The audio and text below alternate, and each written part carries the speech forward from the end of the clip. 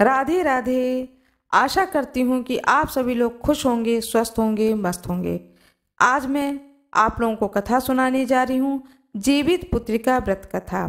यह व्रत आश्विन मास के कृष्ण पक्ष की अष्टमी तिथि को किया जाता है। इस व्रत को पुत्रवती स्त्रियां पुत्र के जीवन की रक्षा के उद्देश्य से करती हैं।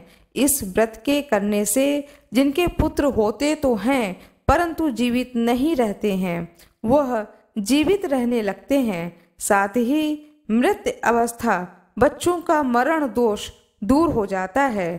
इस व्रत को निर्जल रहकर किया जाता है। पूजा का विधान।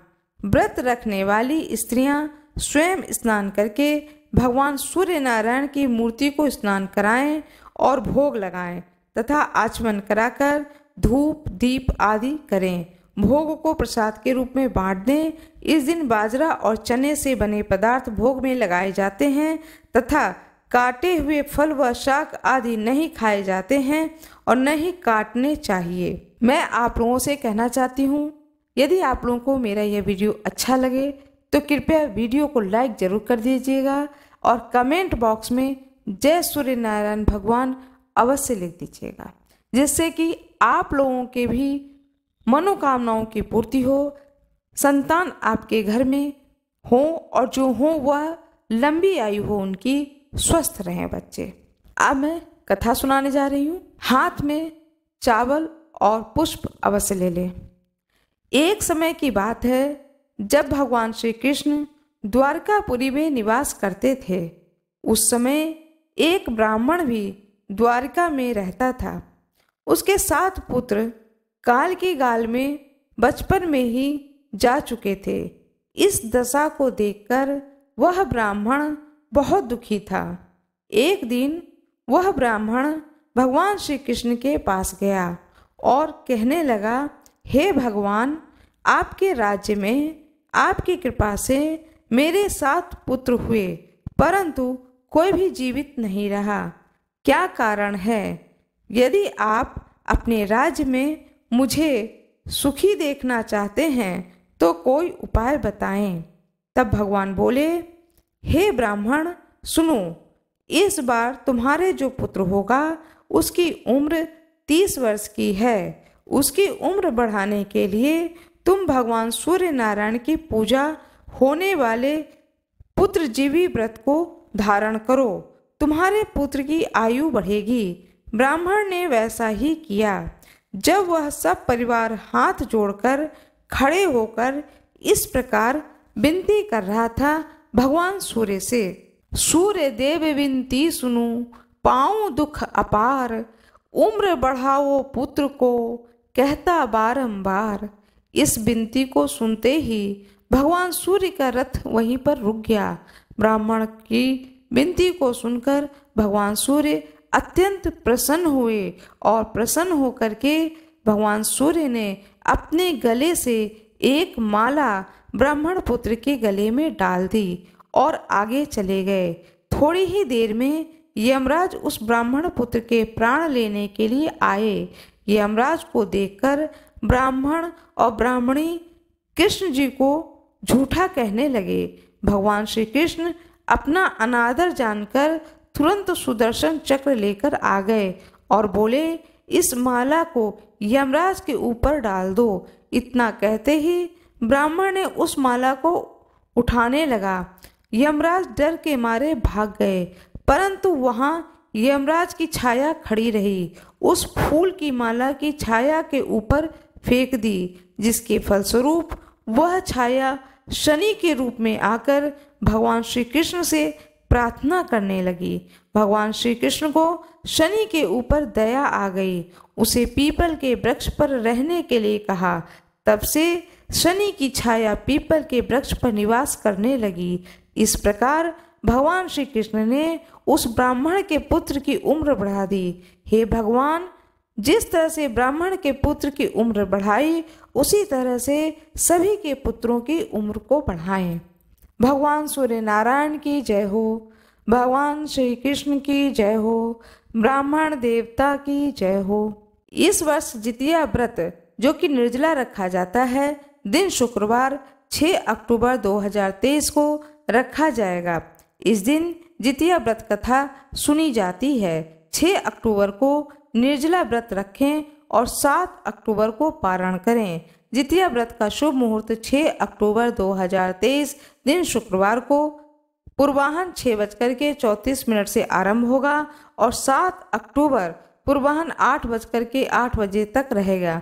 जितिया व्रत 2023 जितिया व्रत की पौराणिक कथा को सुनाने जा रही हूँ। जितिया और जीवित पुत्रिका दोनों एक ही व्रत है, नाम दो हैं, व्रत एक ही है। जितिया जीवित पुत्रिका की पौराणिक व्रत कथा। मेरा यह वीडियो आप लोगों को अच्छा लगे तो कृपया लाइक करना ना भूलें, लाइक जरूर कर दें। आप अपने हाथ में फूल और चावल ले लें। गंधर्वों के राजकुमार का नाम जिमूतवाहन था। वे बड़े उदार और परोपकारी थे। जिमूतवाहन के पिता ने वृद्धा अवस्था में वानप्रस्थ आश्रम में जाते समय जिमूतवाहन को राज सिंहासन पर बैठाया, किंतु इनका मन राजपाट में नहीं लगा था।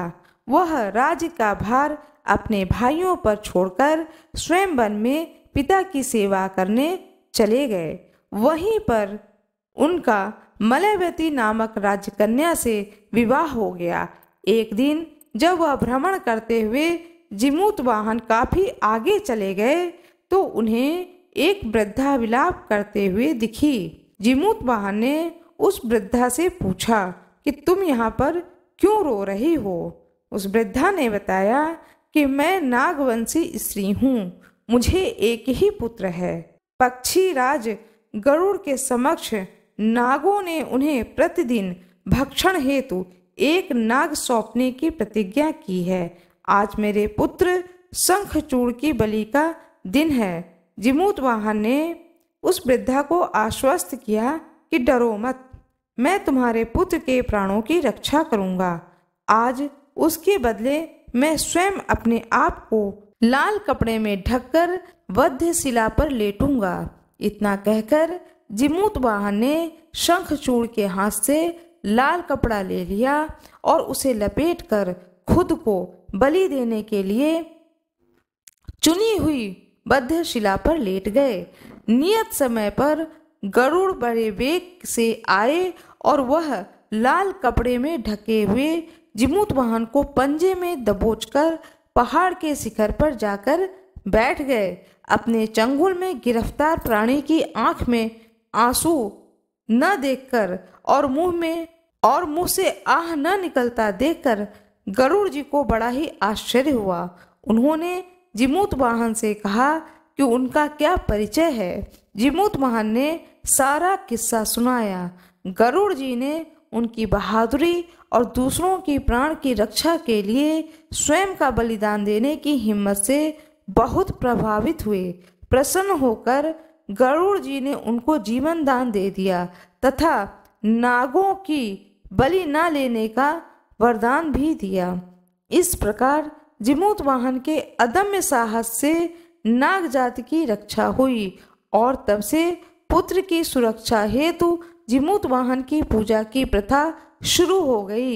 आश्विन कृष्ण पक्ष अष्टमी के प्रदोष काल में पुत्रवती महिलाएं जिमूतवाहन की पूजा करती हैं। कैलाश पर्वत पर भगवान शंकर माता पार्वती को कथा सुनाते हुए कहते हैं कि आश्विन कृष्ण पक्ष की अष्टमी के दिन उपवास रखकर जो स्त्रियां सायन प्रदोष काल में जिमूतवाहन की पूजा करती हैं तथा कथा सुनती हैं और आचार्य को दक्षिणा देती हैं, वह पुत्रों का पूर्ण सुख प्राप्त करती हैं। व्रत का पारणा दूसरे दिन अष्टमी तिथि की समाप्ति के पश्चात किया जाता है। यह व्रत अपने नाम के अनुरूप फल देने वाला होता है।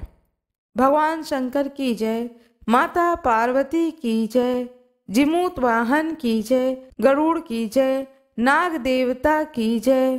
पुत्र की रक्षा के लिए किए जाने वाला यह व्रत जीवितपुत्रिका या जितिया व्रत के नाम से जाना जाता है। इस दिन माताएं अपनी संतान की रक्षा और कुशलता के लिए निर्जला व्रत करती हैं।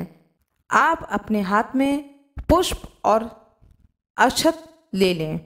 नर्मदा नदी के पास एक कंचनवटी नाम का नगर था। वहाँ के राजा का नाम मलाई केतु था। उसी नर्मदा नदी के पश्चिम और बालूहटा नाम की मरुभूमि थी, जिसमें एक विशाल पेड़ पर चील रहती थी और उसी पेड़ के नीचे एक सियारिन भी रहती थी। चील और सियारिन दोनों ही पक्की सहेलियां थीं। कुछ महिलाओं को जितिया व्रत करते देख चील और सियारिन ने भी यह व्रत करने का संकल्प लिया और दोनों ही भगवान श्री जिमूतवाहन की पूजा और व्रत करने का प्रण ले लिया। जिस दिन दोनों को व्रत रखना था, ठीक उसी दिन शहर के एक बड़े व्यापारी की मृत्यु हो गई और उनका दाह संस्कार वहीं मरुस्थल पर हुआ। मुर्दा देखकर सियारिन को भूख लगने लगी और वह खुद को रोक नहीं पाई, जिसके कारण उसका व्रत टूट गया। परंतु चील ने खुद पर संयम रखा, पूरी श्रद्धा और नियम से अपना व्रत पूरा किया। अगले दिन व्रत का पालना भी किया। उसके बाद अगले जन्म में दोनों सहेलियों ने पुत्री के रूप में एक ब्राह्मण परिवार में जन्म लिया। उनके पिता का नाम भास्कर था। चील बड़ी बहन और सियारी छोटी बहन बनी। बड़ी बहन का नाम शीलावती रखा गया और छोटी बहन का नाम कपूरावती रखा गया। बड़ी बहन की शादी बुद्धि सेन के साथ हो गई और छोटी बहन का विवाह शहर के राजा मलय केतु से हुई। छोटी बहन कपूरावती कंचनवटी नगर की रानी बन गई। अब भगवान जिमूतवाहन के आशीर्वाद से बड़ी बहन शीलावती को 7 पुत्र प्राप्त हुए, लेकिन कपूरावती के बच्चे जन्म लेते ही खत्म हो जाते थे। कुछ सालों बाद शीलावती के 7 पुत्र बड़े हो गए और राजा के दरबार में काम करने लगे। उन्हें देखकर कपूरावती के मन में ईर्ष्या और जलन की भावना उत्पन्न होने लगी। अब ईर्ष्या की भावना से कपूरावती ने राजा से कहकर शीलावती के 7 बेटों के सर कटवा दिए। फिर उन 7 सिरों को साथ में बर्तन में डालकर ढक दिया और शीलावती के पास भिजवा दिया। यह सब देखकर भगवान जिमूतवाहन ने मिट्टी की सहायता से 7 भाइयों के सर बनाए और सभी सिरों को धड़ से जोड़कर उन पर अमृत छिड़क दिया, जिसके कारण वे 7 भाई फिर से जिंदा हो गए और घर लौट आए। रानी ने जो कटे सर भिजवाए थे वह सब फूल बन गए।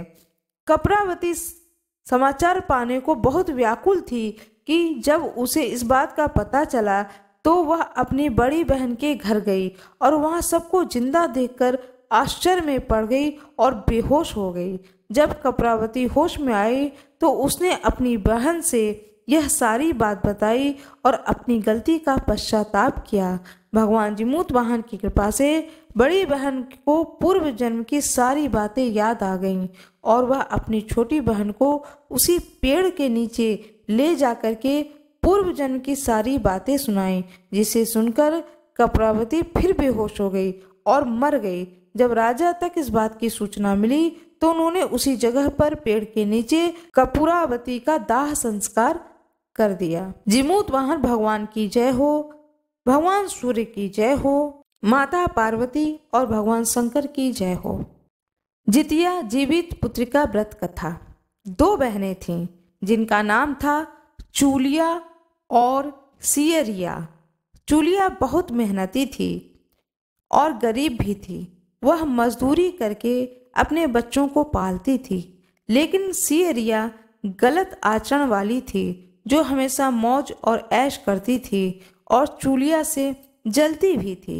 हर वक्त सियरिया यह सोचती थी कि चूलिया इतना खुश कैसे रहती है। चूलिया की हंसी खुशी सियरिया से सहन नहीं हो पाती थी, जिसके कारण सियरिया चूलिया के संतानों को सताने के कई प्रयास कर चुकी थी। कई बार चूलिया के बच्चों को खत्म करने की कोशिश भी कर चुकी थी, किंतु चूलिया के तपस्या और व्रत के कारण उसके बच्चे हमेशा सुरक्षित बच जाया करते थे। एक दिन सियरिया चूलिया के सभी बच्चों को लेकर जंगल में लकड़ी चुनने के लिए लेकर गई। वहां जंगल में लकड़ी को चुनते चुनते बच्चे थक गए और थोड़ी देर के लिए सो गए। बच्चों को सोता देख सियरिया ने सभी बच्चों का सिर काट दिया और टोकरी में रखकर वापस आ गई। चूलिया को वह टोकरी भेंट में दे दी और कहा कि दीदी, मैं जंगल से आपके लिए नारियल लाई हूँ और बच्चों को खिला देना। चूलिया ने उस टोकरी को उठाकर देखा नहीं और किनारे में रख दिया और अपने बच्चों की प्रतीक्षा करने लगी। जब शाम से रात हो गई और बच्चे वापस नहीं आए तो वह बहुत परेशान हो गई। बड़े ही करुण स्वर से जोर जोर से रोने लगी। करुणा भरी स्वर को सुनकर भगवान शंकर और पार्वती जी से रहा नहीं गया। उन्होंने माता पार्वती ने महादेव से कहा कि हे प्रभु, कोई दुखियारिन बहुत ही रो रही है। उसके रोने में बहुत दर्द छुपा हुआ है। मुझसे बर्दाश्त नहीं हो पा रहा है। हमें चलकर देखना चाहिए कि कौन रो रहा है और क्यों रो रहा है। तब इस बात पर महादेव जी ने कहा कि यह मृत्युलोक है और यहाँ पर यह सारी साधारण सी बात है, लेकिन पार्वती जी के हठ के कारण महादेव जी उनके सामने झुक गए और चूलिया के पास आकर उसके रोने का कारण पूछने लगे। महादेव जी के पूछने पर चूलिया ने अपने रोने का कारण विस्तार से बता दिया। शंकर जी ने जब ध्यान लगाया तो उन्होंने चूलिया के बच्चों को जंगल में मृत पाया, जिसके बाद शंकर जी ने पार्वती जी को अनुरोध किया और बच्चों को पुनर्जीवित कर दिया। बच्चे नींद से उठकर मौसी को ढूंढ रहे थे, किंतु मौसी वहां नहीं थी। बच्चे डरकर घर आ गए और मौसी के सारे कार्य माँ के सामने बता दिए। यह बात सुनकर चूलिया सियारिन के पास जाकर लड़ने लगी कि तुमने मेरे बच्चों को जंगल में क्यों अकेला छोड़ आई। दोनों बहनों में लड़ाई शुरू हो गई और यह लड़ाई 7 दिन 7 रात तक चलती रही, किंतु इस लड़ाई का कोई हल नहीं निकला। जिसके बाद दोनों ने उस जंगल में एक तपस्वी को घटना सुनाई। घटना को सुनने के बाद तपस्वी ने दोनों को आदेश दिया कि तुम दोनों जाकर पास में खेल रहे बच्चों को बाल से पकड़कर घसीटते हुए मेरे पास ले आओ। इसके बाद मैं निर्णय करूंगा।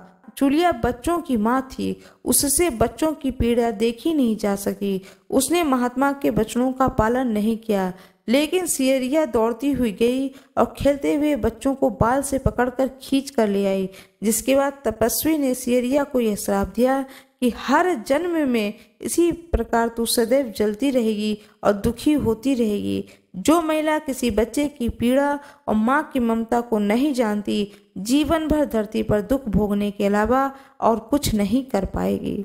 भगवान शंकर की जय हो, माता पार्वती की जय हो, भगवान सूर्य की जय हो, गणेश भगवान की जय हो। मेरा यह वीडियो आप लोगों को अच्छा लगा हो तो कृपया इसे लाइक कर दीजिएगा। कमेंट बॉक्स में जय सूर्य नारायण भगवान अवश्य लिखिएगा। जितिया व्रत कथा, हाथ में फूल और चावल ले लें। 2 बहनें थीं, एक का नाम सुखिया था और दूसरे का नाम दुखिया था। दोनों का भाग्य उनके नाम जैसा ही था। दुखिया गरीब भी थी और बहुत दुखी रहती थी। सुखिया अमीर थी और हमेशा सुखी रहती थी। दोनों एक ही गांव में रहती थीं। दुखिया सुखिया के घर में काम करती थी, साफ सफाई करती थी, खाना बनाती थी। जो खाना बच जाता था वह खाना सुखिया दुखिया को दे देती थी। इसी तरह दुखिया का घर चलता था। समय बीतता गया। दोनों के बच्चे थे। सुखिया को 2 पुत्र थे और दुखिया को भी 2 पुत्र थे। जब जितिया का व्रत आया तो दोनों बहनें जितिया का व्रत रखी थीं। व्रत के दिन दुखिया ने सुखिया के घर जाकर जो चावल फटका, चावल को साफ किया, उसमें से जो खुर्दी निकला वह अपने लिए रख ली और साफ चावल सुखिया को दे दिया। जिस साग को चुनी, पत्तियों को डंठल से अलग कर दिया। बढ़िया वाला साग सुखिया के लिए रख दिया और जो डंठल था वह अपने लिए रख ली। जब दुखिया ने सुखिया के घर सारा खाना बना दिया और अपने घर चावल की खुर्दी और साग की डंठल लेकर गई, खाना बनाने गई।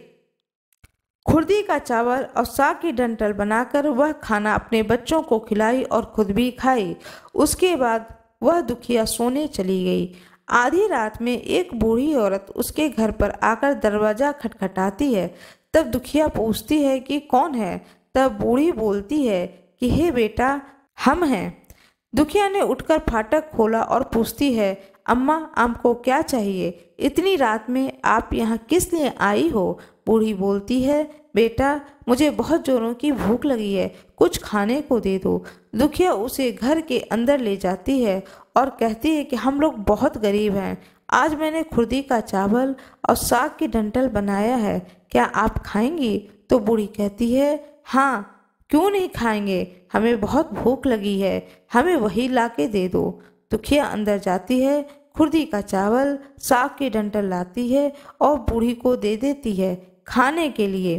बूढ़ी खाना खाने के बाद में कहती है कि मुझे अच्छे से कुछ दिखाई नहीं दे रहा है, इतनी रात के अंधेरे में मैं अपने घर कैसे जाऊंगी? तो दुखिया कहती है, कोई बात नहीं है, आप यहीं पर सो जाइए, सुबह आप अपने घर के चले जाना। तो वह बूढ़ी दुखिया के घर में ही सो जाती है। फिर थोड़ी देर बाद उठकर बूढ़ी बोलती है, बेटा, मुझे दीर्घ शंका लगी है, कहाँ जाऊं? तो दुखिया कहती है, मेरे घर में बाथरूम नहीं है, इसलिए आप उधर कोने में ही कर लीजिए। बूढ़ी पूछती है कि बेटा, भड़ाभड़ करूं कि छराछर करूं? दुखिया नींद में थी तो वह बोली, माताजी, भड़भड़ कर दो, मैं सुबह साफ कर दूंगी। फिर थोड़ी देर बाद बूढ़ी पूछती है, बेटा, मैंने अपना हाथ कहाँ साफ करूं? तो दुखिया कहती है, आप मेरे सर में अपने हाथ को साफ कर लीजिए। और जब सुबह होती है तो दुखिया को यह सब सपने जैसा लगता है कि सोते समय मुझे कोई सपना आया होगा। वह ज़्यादा कुछ नहीं सोचती और नदी में नहाने के लिए चली जाती है। जब वह नदी में नहाती है, अपने बालों को धोती है, तो उसके बालों से होते हुए जो पानी बहता है वह सोने का पानी होता है। आसपास की सभी महिलाएं यह देखकर चकित हो जाती हैं और कहती हैं कि तुम्हारे बालों में से तो सोने का पानी गिर रहा है, क्या बात है? फिर उसे रात की सारी बात याद आती है। वह दौड़कर अपने घर की ओर भागती है, यह सोचकर कि उसका घर दीर्घ शंका से गंदा हुआ होगा, पहले उसको साफ करना होगा। जब वह अपने घर में जाती है तो देखती है कि घर के हर कोने में ढेर सारा सोना बिखरा पड़ा है। यह सब देखकर दुखिया बहुत खुश हो जाती है और सोचती है, जिमूत वाहन की कृपा है, यह सब जो माता का रूप धारण करके मेरे घर आए और मुझे इतना आशीर्वाद दिया। अब दुखिया अमीर हो जाती है और सुखिया के घर पर काम करना बंद कर देती है। दुखिया जब अपना व्रत पूरा करती है तो अपने पुत्र से कहती है कि जाओ, मौसी के घर से तराजू लेकर आओ, यह नापने के लिए कि यह सोना कितना है। बच्चा बहुत खुशी से सुखिया मौसी के घर जाता है और तराजू मांगता है। सुखिया पूछती है, तराजू पर क्या नापना है? तो बच्चा बोलता है कि मेरे घर में बहुत ढेर सारा सोना है, उसी को मम्मी नापेंगी। सुखिया बोलती है, खाने के लिए तुम्हारे घर में कुछ भी नहीं है और सोना नापोगे? मुझसे झूठ बोल रहे हो? बच्चा कहता है, नहीं, मैं झूठ नहीं बोल रहा हूँ। सुखिया सोचती है, जब तराजू मांगा है तो कुछ ना कुछ तो जरूर ही तौला जाएगा, इसलिए वह तराजू के पीछे गोंद लगा देती है कि जो भी तौला जाएगा वह थोड़ा सा इसमें चिपक जाएगा। दुखिया जब तराजू पर सोना तौलती है तो कुछ सोने का टुकड़ा उस बूंद में चिपक जाता है। जब बच्चा तराजू लौटाने आता है तो सुखिया उसको उलट पुलट कर देखती है तो उसे तराजू में सोना लगा हुआ मिलता है। सुखिया सोचती है कि उसके घर में जरूर सोना कहीं से आया होगा, इसलिए वह कई दिन से काम पर नहीं आ रही है। सुखिया उसके घर जाकर देखती है कि सोना कहाँ से आया है। जब सुखिया दुखिया के पास जाकर पूछती है कि तुम्हारे पास कहाँ से इतना सारा सोना आया कि तुम तराजू तौलने के लिए मंगाई, तो दुखिया ने उस रात की सारी कहानी अपनी बहन सुखिया को बताती है। दुखिया का मन एकदम सच्चा था, इसलिए वह सब कुछ बता देती है। लेकिन सुखिया के मन में लालच आने लगा कि दुखिया के पास हमसे भी ज़्यादा धन आ गया है। अब अगले जितिया में मैं भी खुर्दी का चावल और साग की डंठल बनाऊंगी। फिर अगले साल जितिया का व्रत दोनों बहन ने रखा। सुखिया के पास हर तरह का सुख था, धन था, फिर भी वह जितिया के दिन चावल फटक कर साफ चावल फेंक दी और खुर्दी अपने पास रख ली। साग को तोड़कर पत्तियां फेंक दी और डंठल अपने पास रख ली और वही बनाई। खा पीकर पूजा पाठ करके सोने चली गई। फिर आधी रात को उसके घर भी वह बूढ़ी माता आई और दरवाजा खटखटाती हैं। सुखिया उनका इंतजार कर रही होती है। वह तुरंत दरवाजा खोलकर बूढ़ी को अपने घर के अंदर ले जाती हैं। बूढ़ी माता बोलती हैं कि मुझे बहुत भूख लगी है, कुछ खाने को दे दो। तो सुखिया कहती है, मैंने खुर्दी का चावल और डंठल का साग बनाया है। तो बूढ़ी माता बोलती हैं, कोई बात नहीं है, मैं उसे ही खा लूंगी। तो सुखिया परोस देती है। सुखिया खाना खिलाने के बाद में सोने चली जाती है। तब बूढ़ी माता बोलती हैं कि मैं घर नहीं जा सकती क्योंकि मुझे दिखाई नहीं देता है। तो सुखिया कहती है, कोई बात नहीं है, आप यहीं सो जाओ। थोड़ी देर बाद बूढ़ी माता फिर बोलती हैं कि मुझे दीर्घ शंका आने लगी है, बताओ मैं कहाँ करूँ। तो सुखिया कहती है, वहीं कोने में कर लीजिए। फिर थोड़ी देर बाद बूढ़ी माता पूछती हैं कि भर भर करूं कि छर छर। इसमें सुखिया को याद नहीं आता है कि दुखिया ने क्या बोला था। तो सुखिया बोली, माँ छर छर कर दीजिए। फिर बूढ़ी पूछती हैं कि बेटा मैं अपने हाथ कहाँ साफ करूं। सुखिया कहती है, मेरे सर में साफ कर लीजिए। बूढ़ी माता अपने हाथ सुखिया के सर में साफ कर लेती हैं। जब सुखिया सुबह उठती है तो उसका पूरा घर गंदगी से भरा होता है। उसके बाल में से बहुत ही गंदी बदबू आ रही होती है। यह सब देखकर सुखिया बहुत दुखी हो जाती है और उसे बहुत गुस्सा आता है कि वह अपनी बहन दुखिया को बुलाती है और उसको गुस्सा करती है कि तुमने हमसे झूठ कहा, मेरा पूरा घर गंदा करवा दिया। तो दुखिया पूछती है कि तुमने क्या कहा था, भर भर या छर छर। तो सुखिया कहती है कि मैं तो छर छर बोली। तो दुखिया कहती है, यही तो तुम गलती कर दी। तुम्हारे पास सब कुछ था, किसी चीज की कमी नहीं थी, तुमने लालच किया। मेरे पास तो कुछ भी नहीं था, तुम्हारे पास तो सब कुछ था। तुम्हारे घर में जीत मन बाबा वेश बदल कर आए, लेकिन फिर भी तुमने अच्छा खाना नहीं परोसा। मेरे घर तो कुछ भी नहीं था, मैंने उन्हें खुर्दी का चावल और साग का डंठल परोसा। जो तुमने अपने घर आए भगवान का अपमान किया। सब कुछ रहते हुए भी तुमने साग और भात खिलाया। तुम्हारे पास सब कुछ होते हुए भी तुम्हें लालच नहीं करना चाहिए था, इसलिए तुम्हारे साथ में बुरा हुआ। इसलिए कहा जाता है कि जो कोई भी घर में आपके घर मेहमान आए उनको अच्छा खाना दीजिए। कब किस रूप में कौन ईश्वर के रूप में आपके घर में आया है यह इंसान को पता नहीं चलता है। इसलिए जो भी घर में मेहमान है उसे अच्छा भोजन कराना चाहिए। भगवान शंकर की जय हो, माता पार्वती की जय हो, भगवान सूर्य की जय हो। अब मैं आप लोगों को कथा सुनाने जा रही हूँ। हाथ में पुष्प और अक्षत ले लें। महाभारत के युद्ध में जब अश्वत्थामा ने अपने पिता की मृत्यु से बहुत दुखी थे और अपने पिता की मृत्यु का बदला लेना चाहते थे, जिसके कारण वह पांडवों के शिविर में घुस गए। शिविर में उस समय 5 लोग एक साथ सो रहे थे, जिसके कारण अश्वत्थामा ने उनको 5 पांडव समझकर खत्म कर दिया, उनका वध कर दिया। यह माना गया कि सभी पुत्र द्रौपदी के 5 पुत्र थे। जिसके बाद अर्जुन ने अश्वत्थामा को बंदी बना लिया और उनकी दिव्य मणि भी छीन ली, जिसके कारण अश्वत्थामा ने क्रोध में आकर अभिमन्यु के पत्नी के गर्भ में पल रहे शिशु को भी ब्रह्मास्त्र के द्वारा मार डाला। जिसके बाद भगवान श्री कृष्ण ने अपने पुण्य के प्रभाव से उत्तरा के गर्भ में अजन्मी संतान को ब्रह्मास्त्र से रक्षा करी। भगवान श्री कृष्ण के कृपा से इस पुत्र का नाम जीवितपुत्रिका का नाम दिया गया। उत्तरा के पुत्र का नाम परीक्षित पड़ा, जिसकी रक्षा स्वयं भगवान श्री कृष्ण ने की। गर्भ में उस शिशु को भगवान श्री कृष्ण ने गर्भ में ही जीवित कर दिया और जब उत्तरा का संतान जन्म लिया तो वह जीवित अवस्था में जन्म लिया। इसलिए इस संतान का नाम सभी लोगों ने परीक्षित रखा। अपने पुत्र को पा करके उत्तरा ने जितिया व्रत को धारण किया। तब से लेकर आज तक संतान की लंबी आयु के लिए और उनकी मंगल कामना के लिए हर साल माताएं जितिया व्रत या जीवित पुत्रिका व्रत रखती हैं और यह परंपरा आज भी उसी समय काल से चली आ रही है और उसी विधि विधान से की जाती है।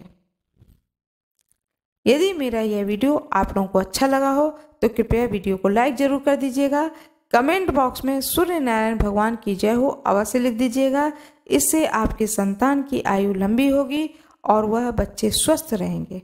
भगवान शंकर की जय हो, माता पार्वती की जय हो, भगवान सूर्य की जय हो, भगवान श्री कृष्ण की जय हो।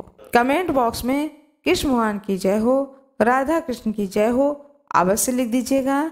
मेरा ये वीडियो आप लोगों को पसंद आया हो तो कृपया वीडियो को लाइक कर दीजिएगा। कमेंट बॉक्स में सूर्य नारायण भगवान की जय हो अवश्य लिखिएगा। इससे आपके संतान की आयु लंबी होगी और बच्चे स्वस्थ रहेंगे। चैनल को सब्सक्राइब कर दीजिएगा, बेल आइकन दबाना ना भूलिएगा। धन्यवाद।